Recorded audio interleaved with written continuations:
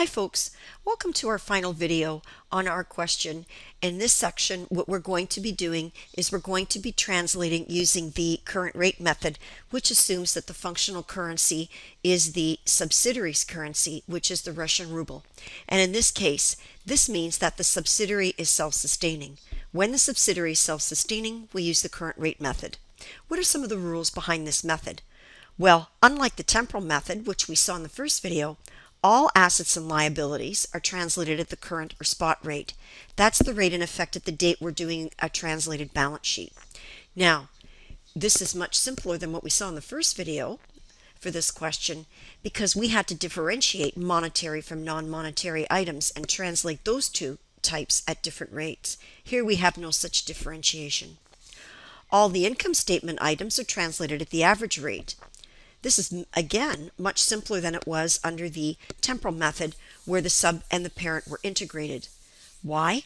Because don't forget, income statement items would be translated at the historical rate, and if that rate wasn't known, the average rate. So you could still have multiple rates for income statement accounts. In this case, under because the sub is self-sustaining, we use the current rate method, we're only using one rate to translate all income statement items. And any exchange gain or loss does not go into net income. It's part of your other comprehensive income or OCI. And again, that OCI will be used to update AOCI or reserves on the balance sheet. And again, AOCI is in the equity section. So now, what does all that mean in terms of our rules? Well, we can see here that because all assets and liabilities are translated at the current or spot rate, which is the closing rate at the balance sheet date, that closing rate will be changing every time we do our final year's balance sheet, right? So the idea is it's a change in that net asset position or changes in our assets and liabilities that will give rise to exchange gains and losses. So what we need to do now in order to calculate the foreign exchange gain or loss that goes into OCI this year is we need to look at the change in our net asset position, which is our assets less liabilities, because it's all the assets and liabilities that are translated at spot rates that are going to change every December 31st.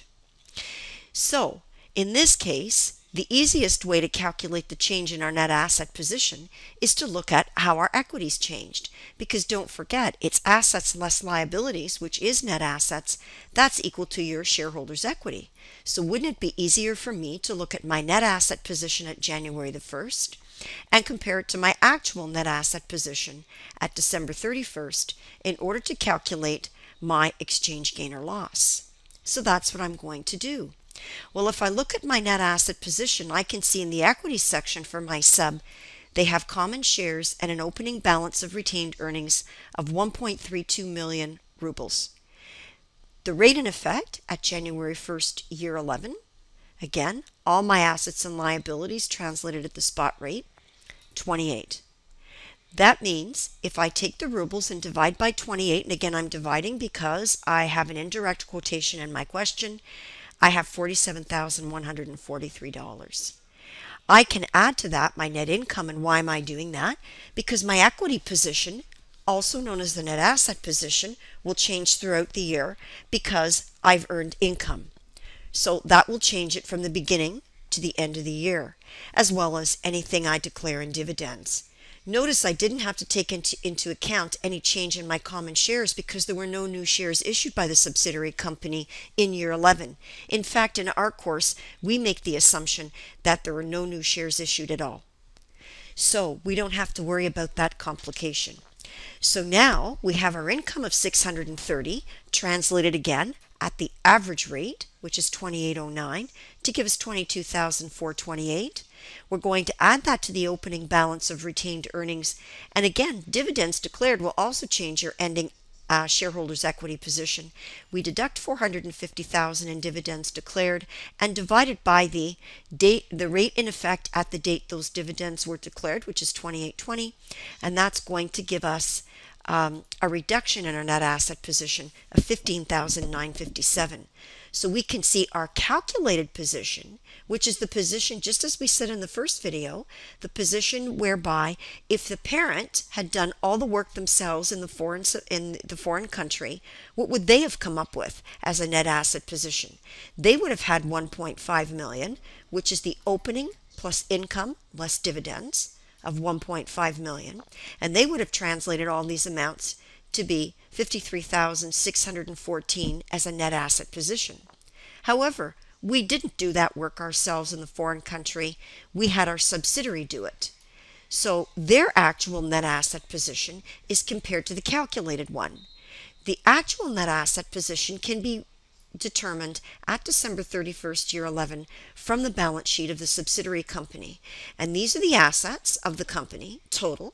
And we're deducting here, because we're looking at net assets, all of the liabilities that we see on the foreign company's balance sheet. And if we do that math, we will get 1.5 million as well.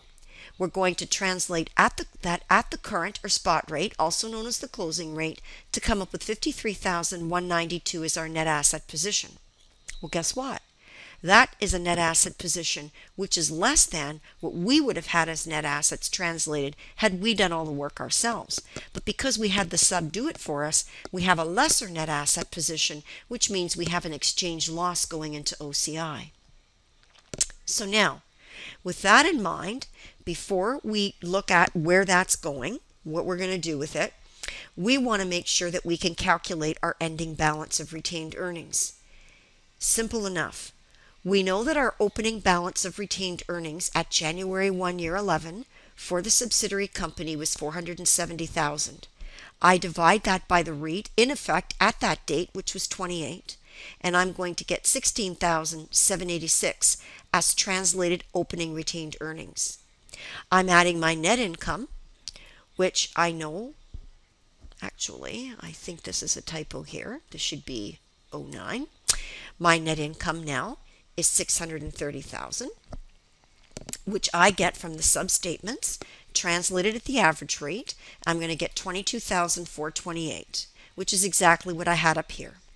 I deduct dividends to get my ending balance of retained earnings of 650,000, which, by the way, I know that from the subsidiary statements. That's what I should have in ending retained earnings. But translated, because dividends are translated at the closing or spot rate at the balance sheet date, because that's the date they're declared, I'm going to get 15,957 deducted from my net income plus opening retained earnings, and that's going to give me 23,257. So what I'm going to do is I'm going to use that to translate my, or to put on my translated balance sheet.